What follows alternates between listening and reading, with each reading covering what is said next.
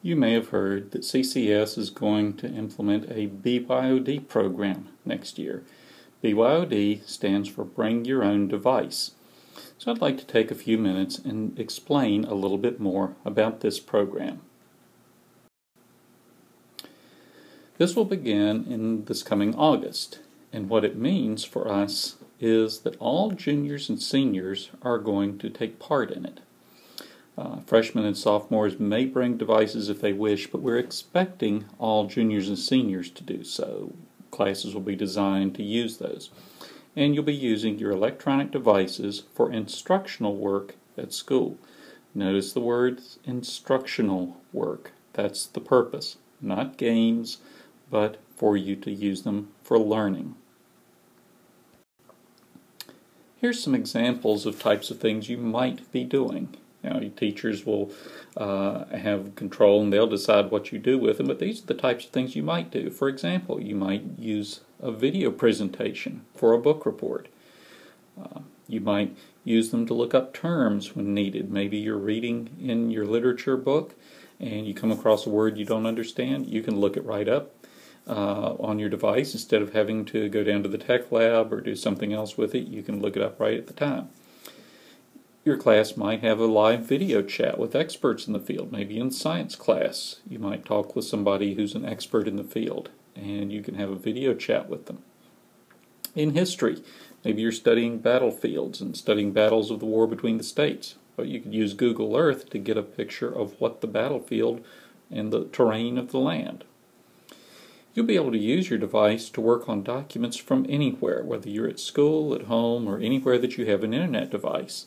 And so I'm sure that you've been excited about the fact, or you've been disappointed actually, that you have not been able to do work when you were on vacation at the beach. Well, you no longer have an excuse for that. You can work anytime, anywhere. Maybe you have e-books. Now, there are not a lot of textbooks that are online yet. But there are literature books, there are things that you can read, so you can use them, your devices, to read. Now here are the main requirements for your device. We allow you to bring a lot of different things as we'll be going over, but whatever you bring, you have to be able to do these things. You need to be able to access the internet through Wi-Fi. If you can't access the internet, then you cannot use your device. You need to be able to use your device to create word process documents, spreadsheets, and presentations. Okay, those are the main three things that you'll need to do.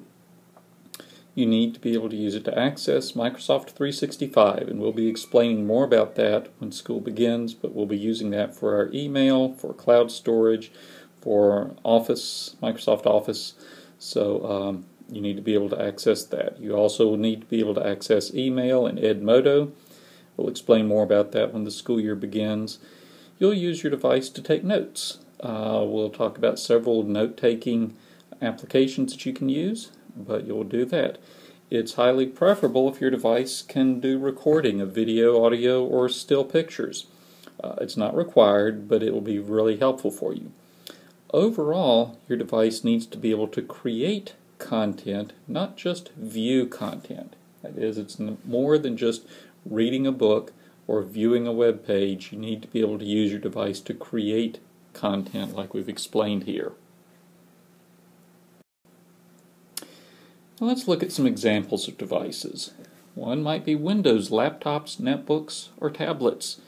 A lot of different things here. Maybe you prefer Mac, so you can have various kinds of Mac laptops.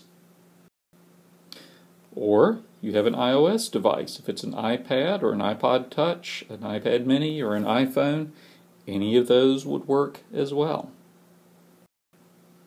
Maybe you prefer Android. If you've got an Android smartphone or an Android tablet, you can use those. Or maybe you like Google Chromebooks. They're inexpensive. You could get a Google Chromebook and you can do everything that we need for you to do. So these are just some examples of things, but these can all do the types of work that you'll need to do. So you can see there's a wide variety of things here. Now there's several things that are not acceptable. One is the Kindle and Kindle Fire, or the Nook and the Nook HD. These are useful only for reading ebooks. I know you can browse the web on them, but you can't really do any of the work that we're talking about. Now, if you already have books on these and you use them to read books, that's fine. You can bring them for that, but you're still going to need something else to be able to do all the other work that we need for you to do. You also cannot bring a Nintendo DS. It can access the web, but it's primarily a gaming device, so don't even bring the Nintendo DS. Now, for those of you who are in the STEM program, you're required to have a laptop computer for your STEM program, and those laptops will work with all of this. So you don't need to get something different than what you already have for the STEM program. Now remember, your device has to access Wi-Fi. You have to connect to our school Wi-Fi network. I know that we've had problems with slow network and with having trouble connecting to it. We're doing a major upgrade this summer, so that should be taken care of. But our network is being upgraded, but whatever, you are not allowed to use your data plan on your device. If you have 3G or 4G, if you have a cellular data plan, you are not allowed to use that. That's a disciplinable offense if we need to go there. For one thing, it's not filtered, but for another thing, it's going to eat up the money that your parents spend on that data plan. So you must use Wi-Fi when you're here. So when will you be allowed to use your device? Well, basically in class when the teacher allows it. Remember, this is the key here, that the teacher is the one who is in charge. Okay, when the teacher allows it. They may ask that you turn your devices off. They can ask you to put them on your desk. They can ask you to put them away. And you're not allowed to say, oh, well, the school says I can use them. No, it's under the control of the teacher. They tell you when you can use your device. Where are you allowed to use it? Well, basically in instructional settings, classrooms, that type of thing, and with permission of the faculty or staff member.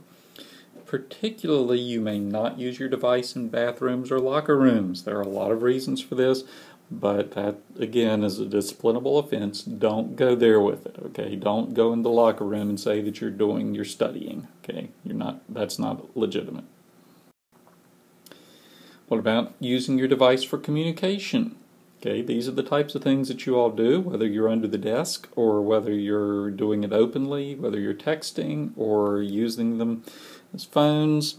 The main thing here is no, no, no, no. You are not allowed to use your devices in this way. You may not use them to make phone calls. You may not use them to send text messages. Basically, there's no contact with anyone with your device during the school day without permission from the faculty or administration. Not even your parents. If you need to call your parents for something, like you're not feeling well and you need them to pick you up, or you left your project at home, use the school phone. This is no different than what we've always had. Okay, so don't use your phone unless a teacher specifically asks you to. There may be a time when they may say, yes, I want you to do this, but in general, it's not allowed. Here's what you might think of our tech support. Okay, basically, the idea here is we don't provide tech support. You need to know how to use your device before you bring it to school. Don't go out and get a new iPad the day before school begins and pull it out of the box on the way to school, and then you get here and you say, how do I turn it on? How do I charge it? How do I add apps? How do I do this? You need to learn how to do that on your own. Now, we will give you instructions on connecting your device to our network. The first day of school, we're going to have a rather extensive orientation, and we will tell you how to do that. But otherwise, we won't be providing other tech support. You need to figure out the technical issues on your own or ask your friends. What about security? You need to take care of your devices. We're not responsible for lost, stolen, or damaged devices. These belong to you. You need to take care of them, so you need to guard them. I know with some devices, the Apple, iPad, iPod Touch, when you get those, you can have your name engraved on them. That's a suggestion, or have your name marked on them in some way so that if you happen to misplace it, we can get it back to you. But that's a suggestion, but you're responsible for the security of your devices. So now, if you have any questions throughout the summer, please feel free to email me, and I hope this will be helpful for you, and I look forward to our BYOD program beginning in the fall.